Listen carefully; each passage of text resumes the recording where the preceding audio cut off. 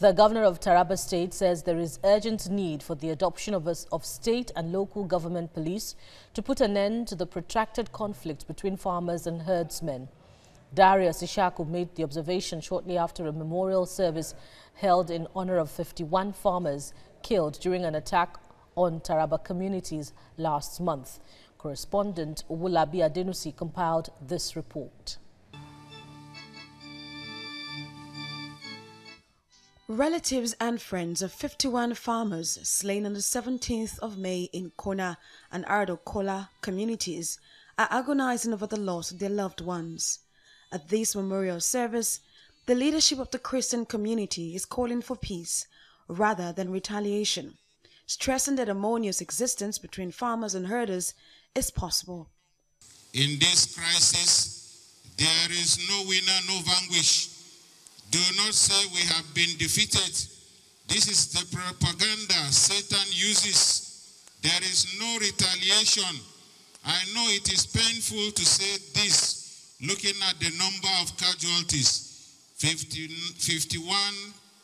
Kona men dead, 1 Mumwe, about 8 IDP camps, and about 8,494 IDP from 11 villages. Survivors of the attack who are still in camps for internally displaced persons say their singular desire is to return to their ancestral homes. My major call to the government is to quickly come to our aid by giving us security. What I can tell my people is, let there be calm. What has happened has happened. We cannot reverse it. We should all embrace peace and work together as a team. And anything short of it cannot help us.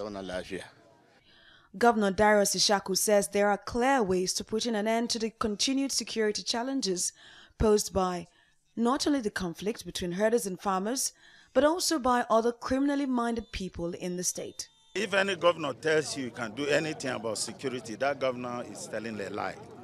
As I stand here, I don't command anybody, not even the police, not even the civil defense. And so what do? You are handicapped. We have asked for state police.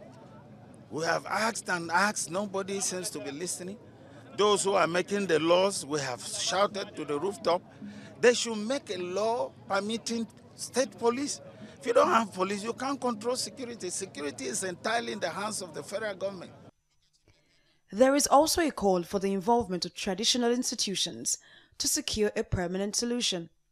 Let the elders, the mengwas, and the chiefs, let them come in terms. Let the government use them so that things, this incessant crisis will no longer be there. Let the traditional rulers, let government try to be using the traditional rulers so that things like this insecurity we are talking about will be very, very easy for them to conquer. The conflict between herdsmen and farmers has lingered in Taraba and neighboring states, with frequent attacks on farming communities.